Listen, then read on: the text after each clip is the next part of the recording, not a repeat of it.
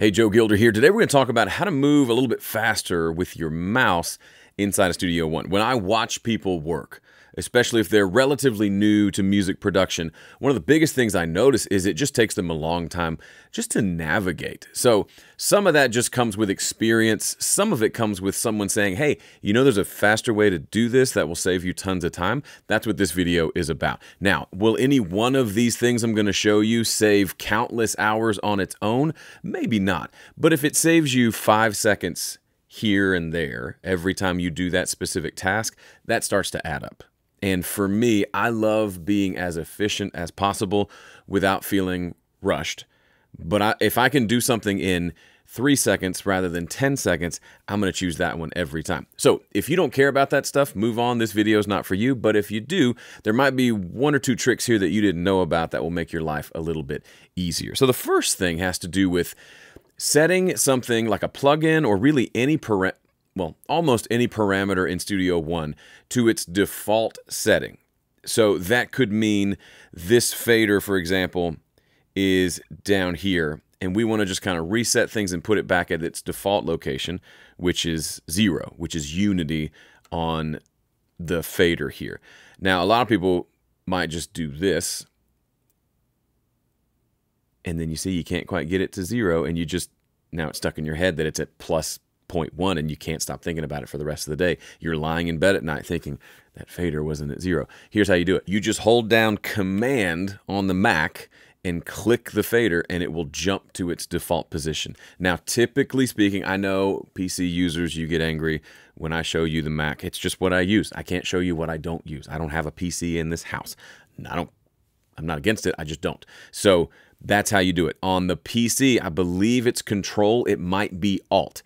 Guess what? You can find out super quick. Then you can write yourself a note, sticky note on your screen, and you'll know forever. But you just hold down whatever button that is. For me, it's Command. It's either Control or Alt for you, and click the button, and it will jump to its default. Now, that works in a lot of different places. So you learn it once, and you can repeat it wherever you want. So, for example, I can move up here, and if I want to put this panner back to center, I've decided, you know what, forget it, I don't like the panning that I have, let's just move it back to the center. I can painstakingly drag it and see it never goes to the 1, or I can just Command click on that parameter. Bam, it's back at its default. Guess where else this works? On plugins. I want to send this gain back to its default setting, ceiling back to its default, threshold back to its default. Bam, it just works. It works in Fat Channel.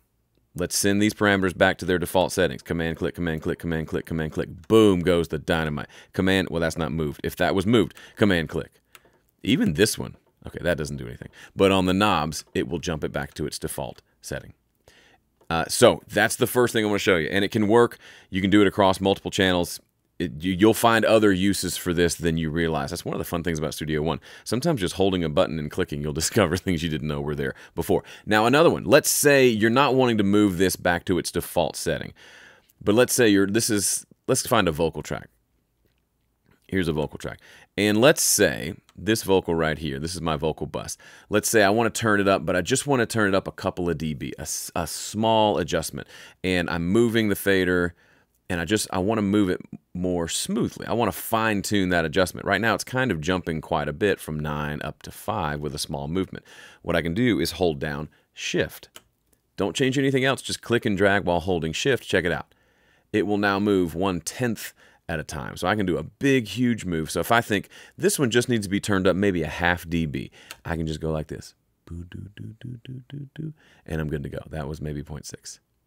I didn't see what it was to begin with. But this is how you do fine adjustments. Same thing here. You saw when I was trying to get it back to 0, I couldn't quite get it there. I can hold down Shift, and now I can drag this and go through every single possible parameter in between. And yes, it works everywhere. I'll show you a bonus place where this is kind of fun too. Let's say you're using Pro EQ. And you want to make a smooth adjustment to this gain right here. Same idea, hold down Shift and drag, and it will move very slowly. I don't use that very much, but I will tell you one place where I use it all the time. If you're doing something like this, like a notch filter, that's what we call it, just where you're taking EQ and you've gone pretty narrow with the Q control right here, when you're doing this, if you're in here clicking this and moving this around, if you just scroll with your mouse while hovering over an EQ point, it'll automatically adjust that Q or that width control. You can see it moving. I'm scrolling with my mouse and it's adjusting that way. And if I hold down Shift, nothing. So that doesn't work here. But this is a fun one that relates to scrolling and moving quickly. If you use Pro EQ a lot and you find yourself finding specific frequencies and narrowing in, that can be an easy way to just narrow that sucker down without having to come over here and turn the knob. I know you may be thinking, Joe, that's just a little movement. It just takes, what, a second? Those add up over thousands of times over the course of mixing a project. So I'm just saving you time, and time is money, so I'm saving you money.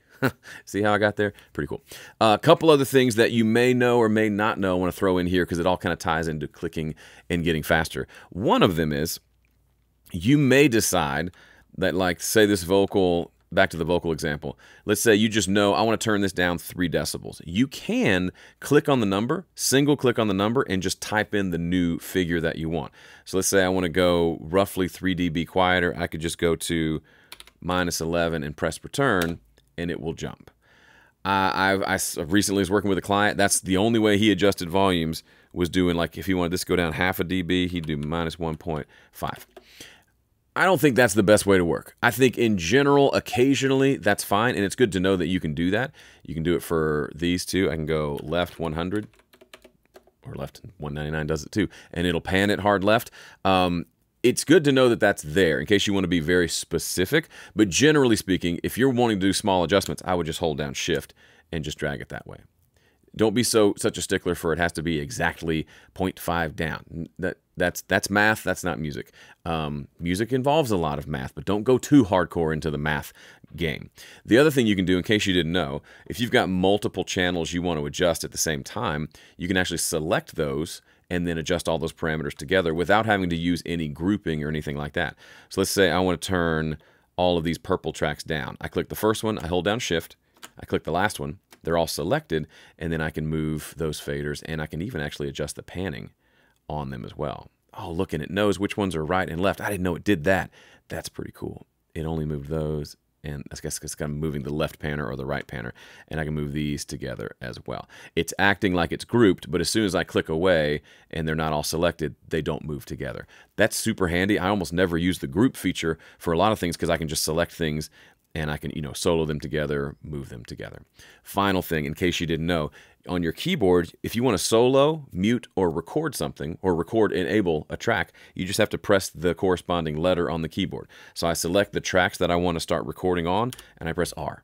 That record enables the track, or I press S to solo, I press M to mute, and I can press R to turn that off, and M to turn that back off.